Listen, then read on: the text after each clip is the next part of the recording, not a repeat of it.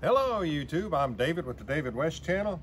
Let's practice with a little Fatwood today. We'll go ahead and make some shavings and some scrapings and make a fire. This is a pine knot, which was at one time a branch coming off of a tree, a pine tree. When a pine tree dies, the Fatwood will collect in these crotches, in these branch to trunk junctions and down in the root ball. And if you're lucky like me, I've got a backyard full of them where the actual soft part of the wood, the non-resinous, non-Fatwood wood has rotted away and just left these pine knots all over the forest floor.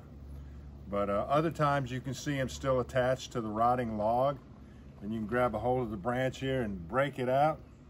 So I think most people know what a great fire starter that Fatwood is. Let's go ahead and just practice with it some. Let's start off with making some shavings.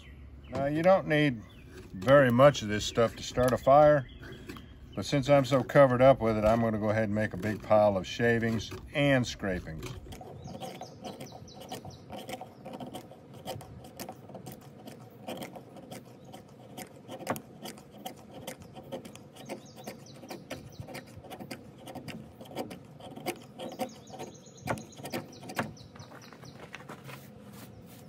And here's a good look at this pine knot.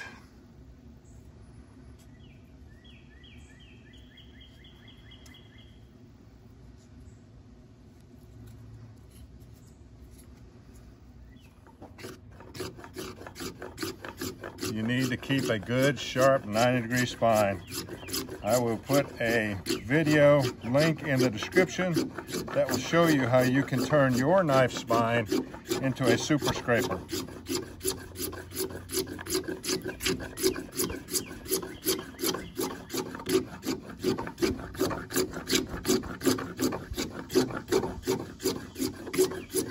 This is a stainless steel Moore companion, so in order to get the spine square and sharp originally, I had to take the grinder to it.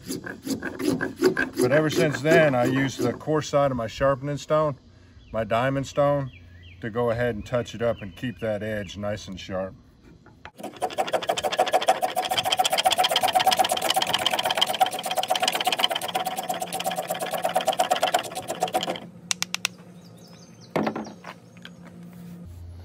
I'm going to go ahead and clean this edge off.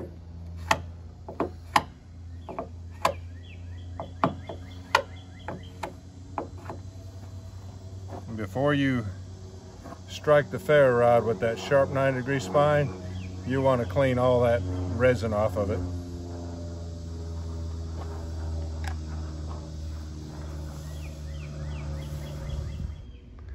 Scrapings and shavings.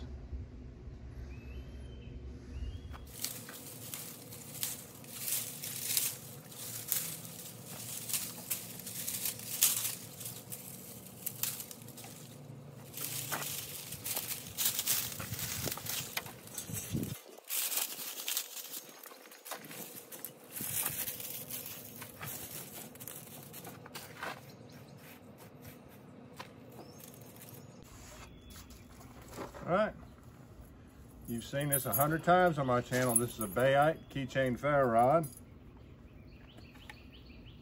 3 1/8 by 5/16. I had a bee buzzing around my ear.